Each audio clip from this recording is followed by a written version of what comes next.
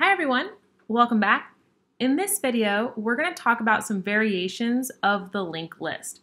Now, before we talk about the variations, let's have a more qualifying name of the linked list we've been working with.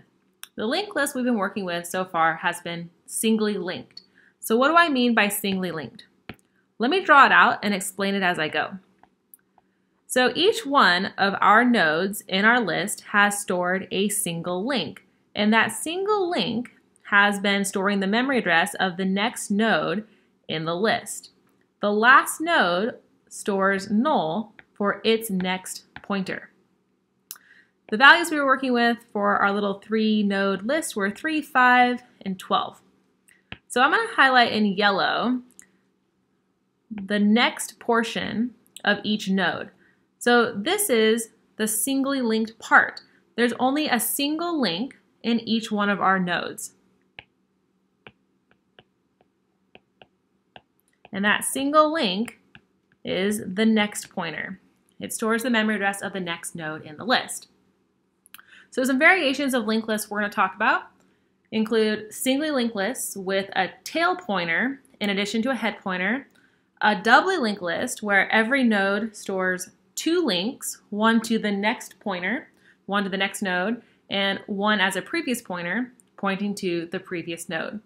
And then lastly, we'll talk about circular linked lists, where the last node in the list doesn't point to null, it actually points to the first node in the list. So let's start with linked lists with a tail pointer. So here I have a singly linked list because every node has a single link storing the memory address of the next node in the sequence. And I can keep track of the whole list just by storing a pointer to the first node. And that's our head pointer right here. So the head pointer stores the memory address of the first node. And anytime we need to access the last node in the list, we have to walk through the entire list.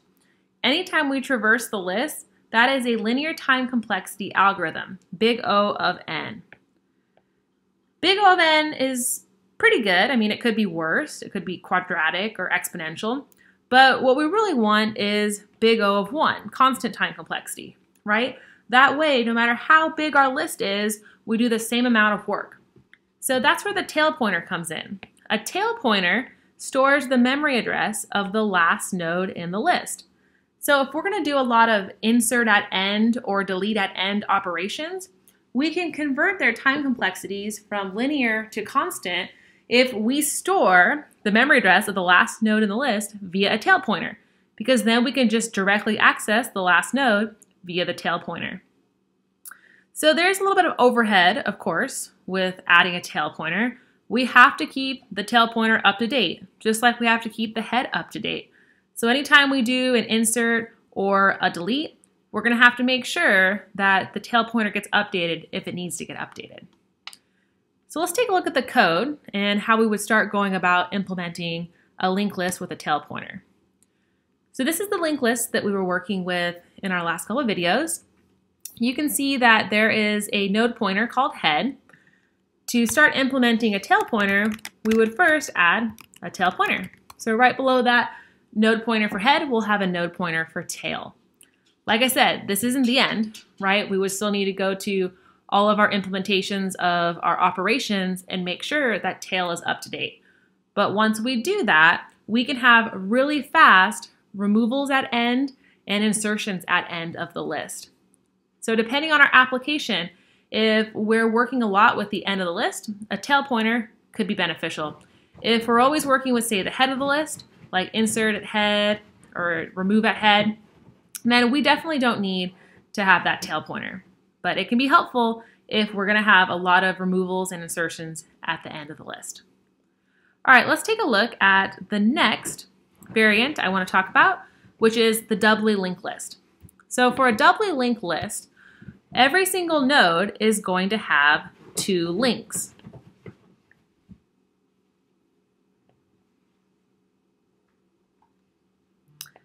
All right, so as I draw this, you're going to see I'm going to have these 2 rectangles on either side to denote that there are 2 links in this node.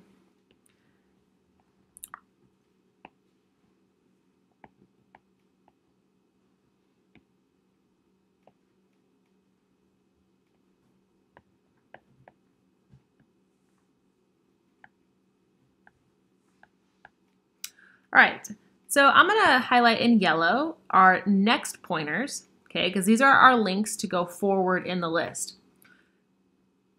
With a doubly linked list, each node also has a prev pointer. So I'll highlight the prev pointer in green. So the prev pointer is going to store the memory address of the previous node in the list, which will allow us to go backwards in the list.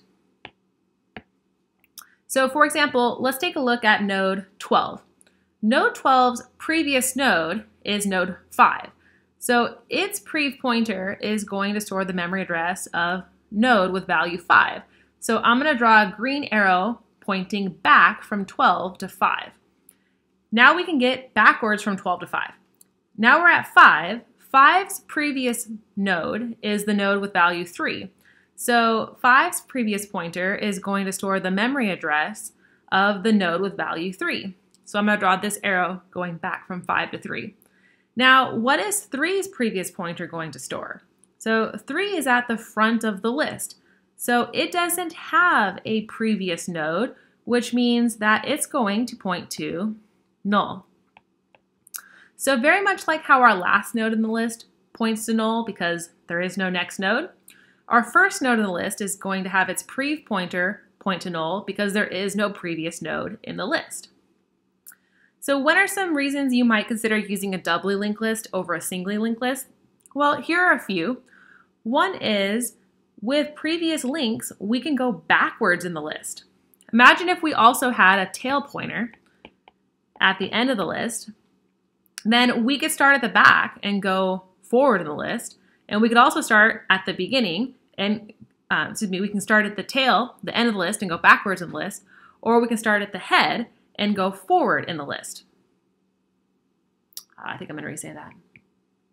That wasn't clear, was it? Start over.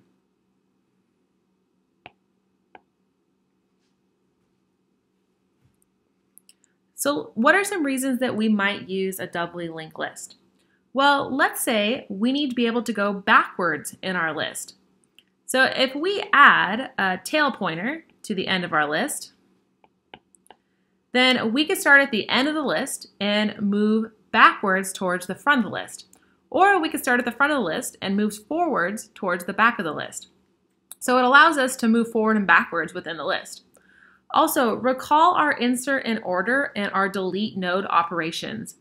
As part of our traversal code, we had to keep track of the previous pointer so that we could splice a node in or splice a node out of the middle of the list. So we had our prev pointer and our cur pointer that pointed to the previous node and the current node respectively. So now we don't need that traversal code to keep track of its own previous node pointer, because with the current node, we can just look at its previous pointer to get the node that comes before it. So let's take a look at how we would start writing code to implement a doubly linked list. We're going to head up to the node struct and see that it has a pointer to the next node. We're going to add a pointer to the previous node. That's all we need to do to update our node definition. But of course, we would need to go to all of our operations that we implemented and make sure that we properly initialize our node so that its prev pointer is initially null, but it gets updated depending on where it gets inserted into the list. When we remove something from a list, we also need to make sure that we're looking properly at the surrounding nodes to not only update their next pointers, but their previous pointers as well. So we'll have some extra code to write for inserting and removing to make sure that all of the list's previous pointers stay up to date. All right, let's take a look at our last variation here, which is a circular linked list. So I'm going to draw our little example we've been working with so far again. It'll be singly linked.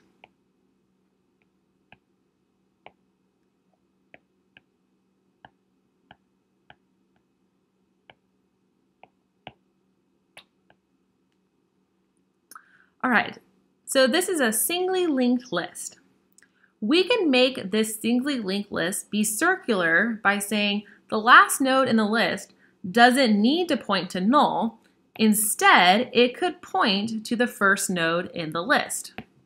So I'm going to have 12's next pointer store the memory address of the 3 node. And now I have a circular linked list because the list has no end. It's circular. Now, what might be some reasons you would use a circular linked list? Well, if you think about it, there's no front of the list anymore, right? Head right now I have pointing at 3, but let's say 3 just gets processed and we advance head. Head could now, say, be at 5. So if we don't need a start of a list anymore and head could just point to any node in the list, then we can still access all the nodes by traversing through the list. This can be helpful for any kind of actions where you are repeating a set of things you're processing. So think about a playlist, for example. If you have a playlist of songs and you set that playlist to repeat, then let's say head is pointing to the current song that's playing. Once that song is done playing, you advance head to the next song in the list. Once that song is done playing, you advance head to the next song in the list. And once that song is done playing, we've already heard all of the songs, but we're just going to keep going around in a circle playing these songs because the user has specified this playlist should be played on repeat.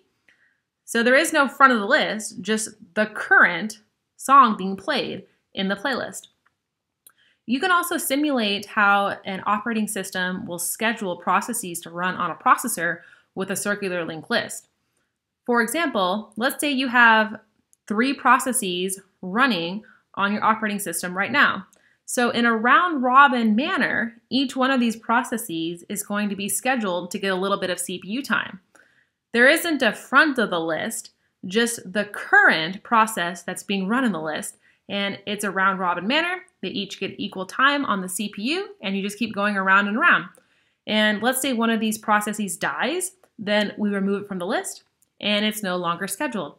Let's say the user opens up another process, we'll add it to the list, and we'll probably add it either right behind our head, right, our currently executing process, or right in front of it so that it's executed either really late or really soon. But the key here with these circular linked list examples is we've got a set of operations or a set of data that we're continually processing, and there isn't a front of the list, just where we currently are in the list. How would we implement a circular linked list? Well, we actually wouldn't have to change anything to the code defining our node or our linked list, but we would have to change our operation implementations. So for example, what if there's only one node in the list? Well, if there's only one node in the list, let's say 5 is the only node in the list, then 5 is actually going to point to itself. Kind of weird to think about, but we'd have to add in this case to make sure that our circular linked list is always up to date. And anytime we add something, say, to the end of the list, we'd have to make sure that its next pointer doesn't point to null, it points to the end of the list. Also, how would you know when you've processed every element in the list, right? You have to keep track of where the start of your list is. So I might have something like, say, start pointing at head, and then I could advance head all the way around this list, stopping once head is equal to start, meaning I've processed the entire list and I'm back where I started. All right, there are 3 variations of the linked list, the singly linked list. We've got circular linked list, doubly linked list, and we have a linked list with a tail pointer. We can combine them, as I kind of alluded to when we were talking about our circular linked list. I added a tail pointer here saying we could start at the end of the list and follow the previous links to get back to the beginning of the list. It all depends on your application, which implementation you would use, because you'd want to be as efficient as possible. And all of these implementations and their various operations have trade-offs in terms of their time complexities in order to implement. All right, that's it for this video. Thank you for watching, and feel free to carry on with this video by implementing those operations for each one of these variations of our linked list.